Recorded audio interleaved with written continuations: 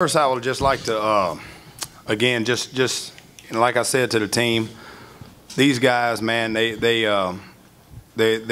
special. They're a special group of guys. They're a special group of men, and I just love everything about the group that we had. And I said it, and I told these guys, I said it every time I got in front of the mic, that I would not rather go into this fight with any other group of guys.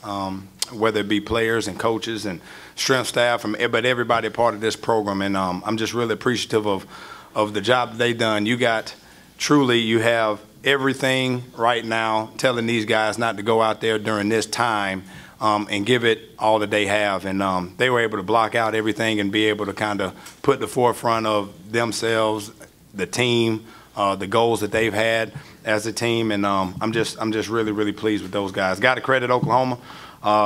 Guys did a really good job of taking advantage of anything that we gave them. Obviously, man, they're a talented team.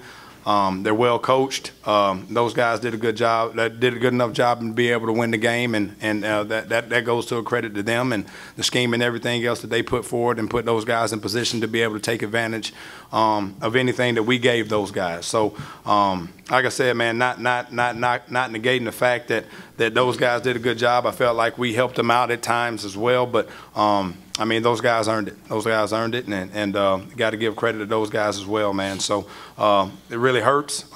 As well as we played and everything else in the second half, I mean, it's not a consolation prize. You know, you come here in order to win the game, and it hurts like hell when you don't. So right now, that's where we are. But again, man, I appreciate these seniors. I appreciate everybody and the job that they did throughout this entire bowl prep process. And I mean, just really, really pleased with these guys, and I love everything about them.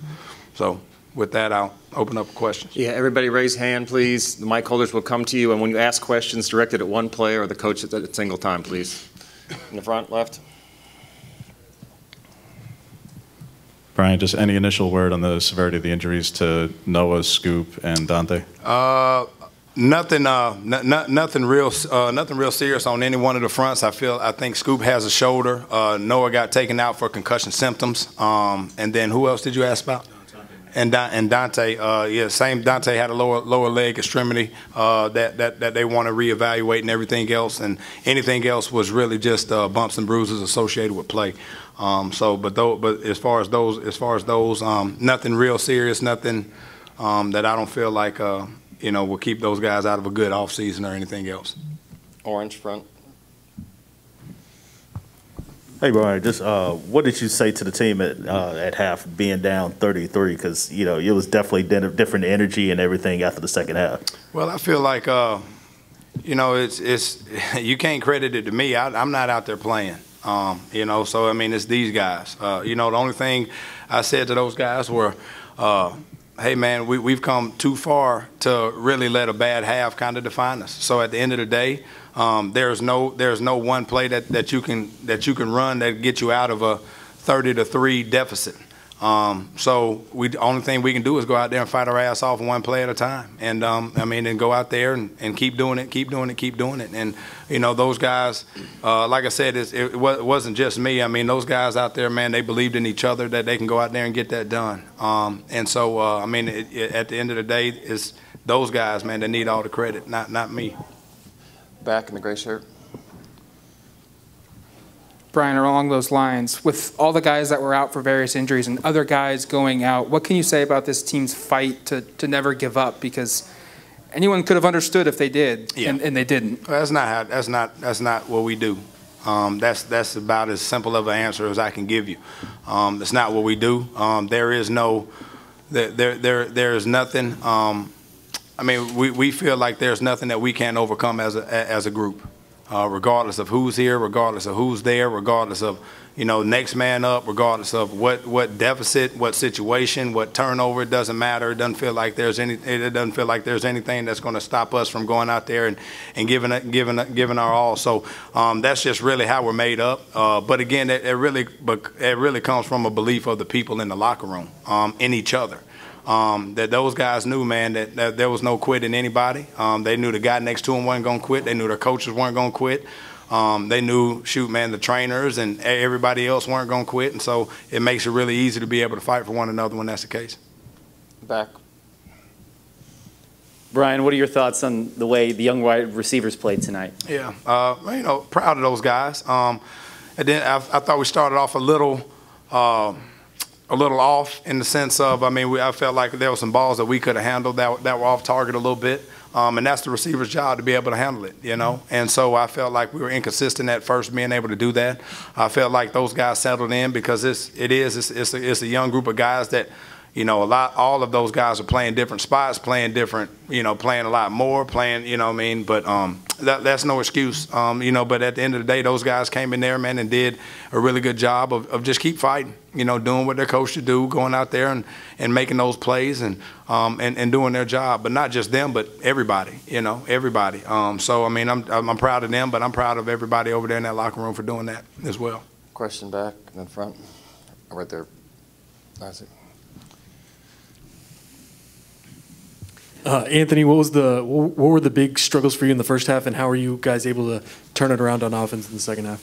I would just say we were just shooting ourselves in the foot from time to time.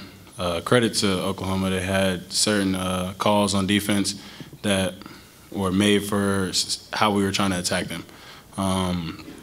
But just in the first half, we were really just getting off schedule and basically just hindering ourselves from continuing to progress in our drives and finish them.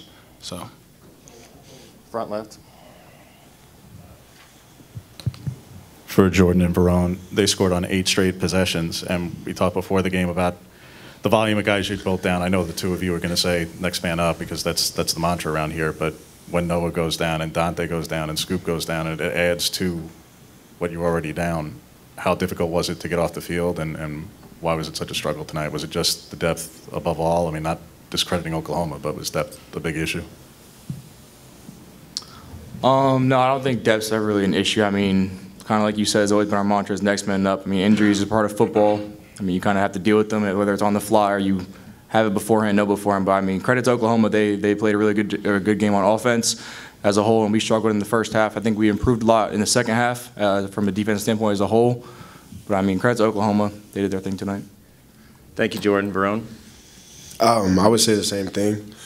I think that Jeff Bassa and Nate did a good job, and the guys who haven't played as much this year, they all stepped up. And Oklahoma did a good job today. They really did. I mean, Caleb Williams, phenomenal player, different rotation of running backs. They did a good job. But for the most part, I think we did a lot better in the second half. And I think, you know, just as the game goes on, making those adjustments and we just needed one stop. If we had more time, I feel like we just need more time. And that's just how football is. Second row, orange.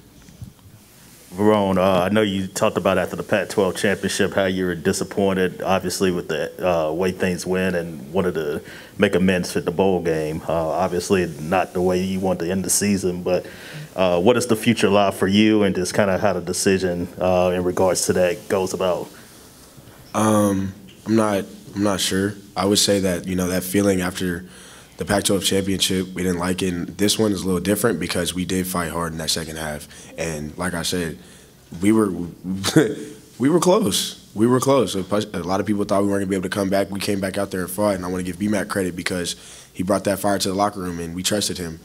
It's hard to come in, coaches leave, but Coach B-Mac got us right. We prepared right, and we didn't start off well, but we continued to fight and fight and fight, and we just need a little bit more time. And then in regards to my future, I'm talking with my family about that kind of these next few days and weeks. So that's just something that's out there. So Michelle, front left. Just to follow with that, Verone, because underclassmen like yourself have a little bit of a different deadline than the guys like Travis and whatnot because they have till February. You have like 3 weeks. Are you enrolled in class on Monday? Will you be back in Eugene at that point? And just give us through, like, are you going to take up until the January 17th deadline, or is this something the next couple of days? I'm enrolled in classes. That's just because I enrolled for classes a while ago. But get my body back, talk to my family, talk to my coaches, Coach Lanning, and the new staff, and just things like that. So just kind of taking my time. Isaac, back row. For Jordan and Anthony, you guys' final game in an Oregon uniform, what are you going to remember most about your time here, and what does the future look for each of you guys on each of your sides of the ball?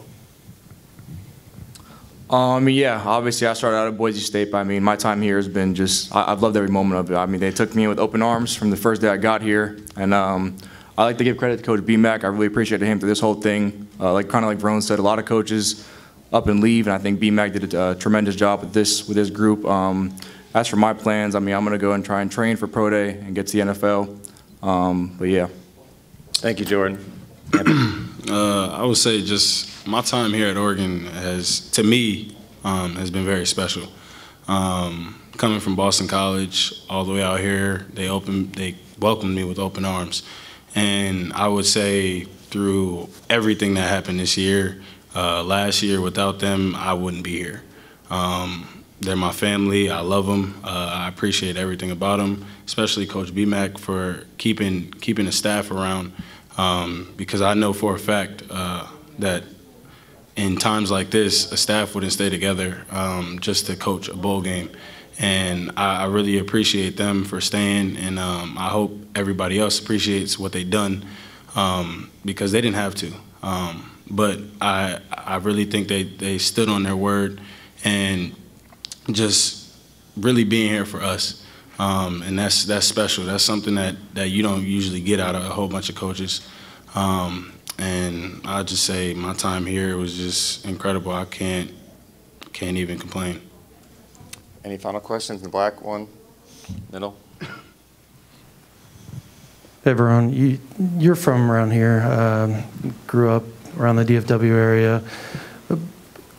Game notwithstanding, what was it like for you to play against, guys that you grew up against and trained with throughout your whole life? Because being in Pac-12, you don't get to do that on a week-in and week-out basis. It was a lot of fun. I would say, that first half wasn't as fun, but that second half was a lot of fun, and we kind of showed that. And to play against, Oklahoma, I got recruited by Oklahoma pretty hard. I'm familiar with Coach Stoops, somebody I grew up kind of talking to when I was getting recruited. So it was really fun to play against those guys, and it just brings more competitive fire to me. I'm a competitor.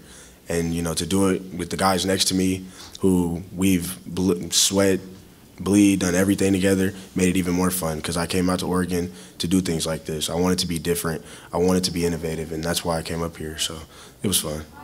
Final question in front.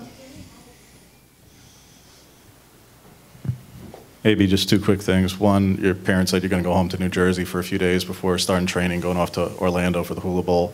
Have you picked out where you'll be training yet in the interim? And secondly, now that the season's over, I know you didn't want to talk about it at Utah, but again, in the big picture, how banged up were you? We knew the hand, we knew the ankle. Against Stony Brook, there was something upper body.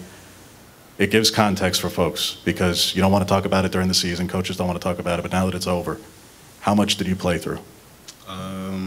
Shit.